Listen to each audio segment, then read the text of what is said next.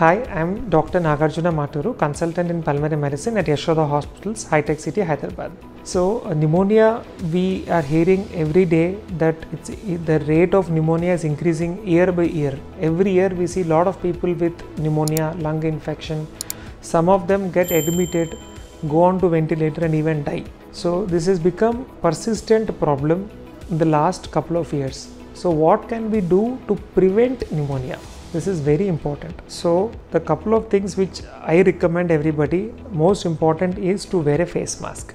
In this season, pneumonia usually peaks in the rainy season and winter season. So, in this rainy and winter season, I would suggest that all people wear a face mask when they go out in public places.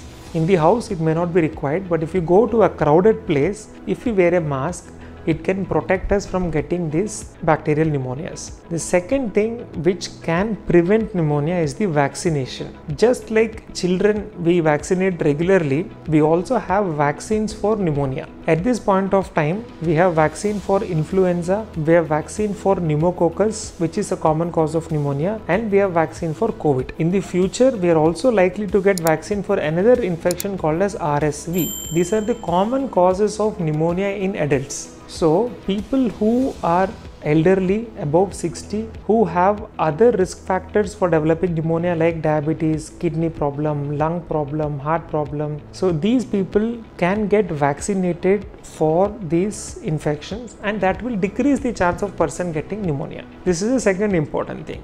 The third is to control the risk factors. So, what can increase the chance of a person developing pneumonia? Some of the things are alcoholism. So, people who take alcohol are more prone for developing pneumonia. So, please stop taking alcohol.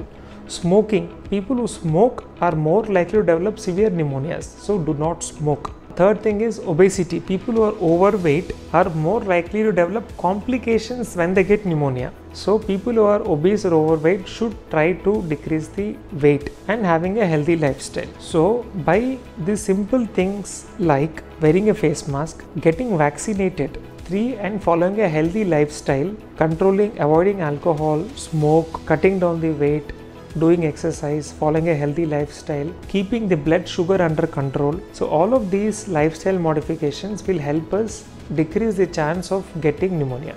Thank you.